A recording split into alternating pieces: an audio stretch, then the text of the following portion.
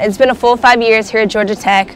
And it's a funny thing that people say they don't even measure the graduation times because it varies so much between 4 and 5.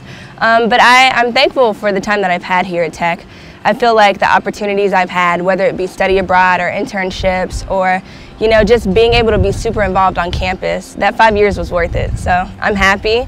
My highest moment at Tech has been being able to help people, using what I know, what I've learned, what I've done, to really help people get to where I am and even surpass where I've been, so that being able to give back and reach as I climb has been something that's really fun. We are supposed to fix what's not fixable, what seems impossible. And I think in order to really serve people, to really create solutions that are unique and lasting, you need to have everybody at the table. I think a lot of times when you have very homogeneous groups, you may have perspectives that are being left out because they haven't experienced certain things, or they may not encounter certain things or be aware of certain things.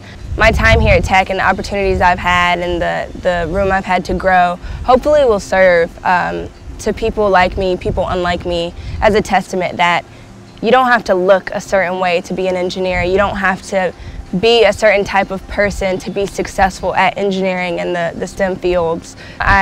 I just want to serve as an example for those who may be a little weary but want the opportunity and just go after it.